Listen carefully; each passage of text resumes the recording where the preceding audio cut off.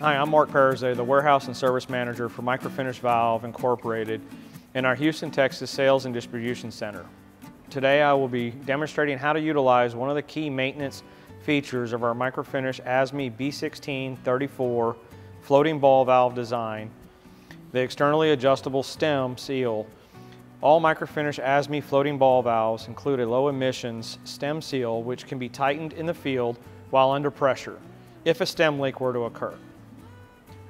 Today I will demonstrate how to adjust the packing gland nut on a Microfinish Valves 2-inch 150 full port 2-piece floating ball valve.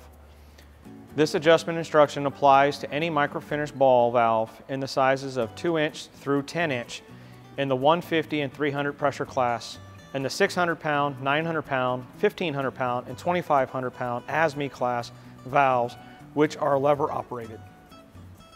Step 1. First remove the top hub assembly locking bolt. Step 2. Then loosen the side hub assembly locking bolt. Step 3.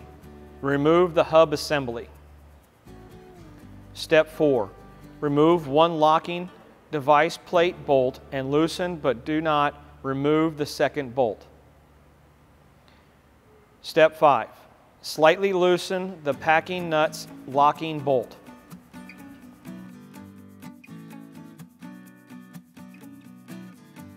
Step 6. Without turning the stem, tighten your packing gland nut until it is snug. Step 7. Then turn it 1/8 to 1/4 inch more. Step 8. Retighten the packing gland nuts locking bolt.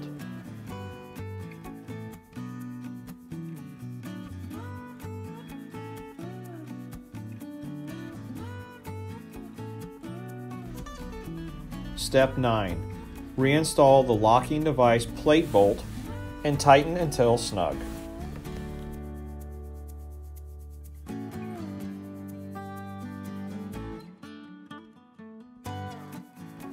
Step 10. Reinstall the hub assembly and the assembly locking bolts. Step 11.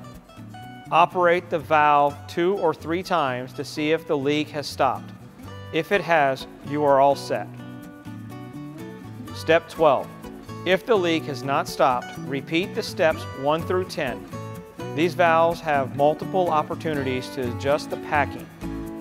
After adjusting again, operate the valve 2 or 3 times as indicated in step 11.